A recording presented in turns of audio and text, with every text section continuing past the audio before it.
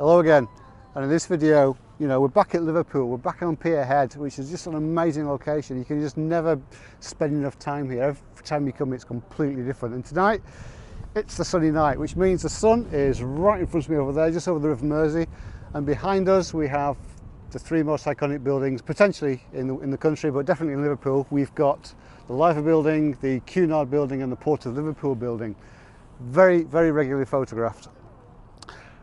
What I'm going to try to do this time is, I've just come to this place next to the Mersey ferry terminal, which is just there, and which is a very modern building, and that's got some very angular shapes that kind of go out. And because it's a clear blue sky, it's not the easiest thing to take pictures of without it looking like a picture postcard, and this will look like a picture postcard.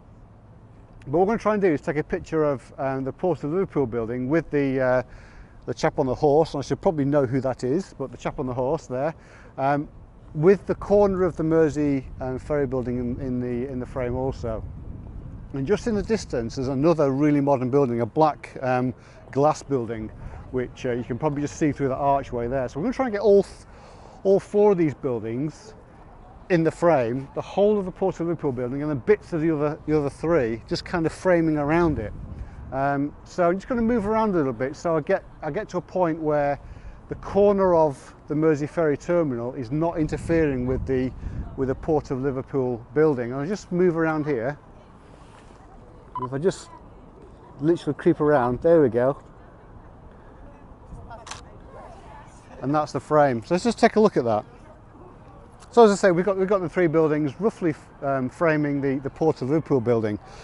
One of the challenges you'll get in a location like this is people. You've got two options with people. You either wait and wait and wait until you get a frame where there's no people, and of course one thing you can tell with these days is that thing above me, which is a drone.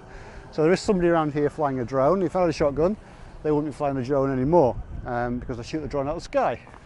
They are very noisy and very irritating. Take some great pictures and get some great footage from them, but sometimes they just irritate you.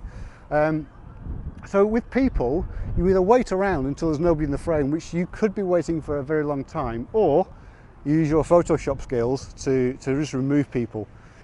There is a third option, which is using a neutral density filter to really extend your shutter speed, 30 seconds or so, and walking people through your frame won't register on the sensor, so they won't be there.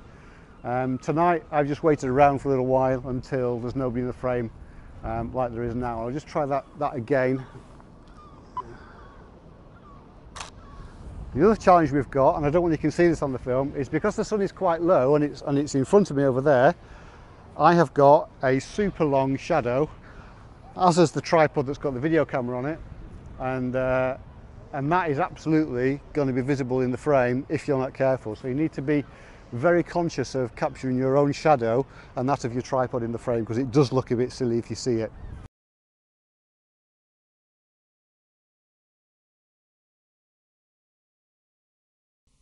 Thank you very much for watching this video. If you have enjoyed it, please leave us some comments down below. There's a button just there as well that you can use to subscribe to our channel. And if you want to watch some more videos, try these two, because they've been picked from our channel. That hopefully you'll enjoy those. Until next time, thank you very much for watching.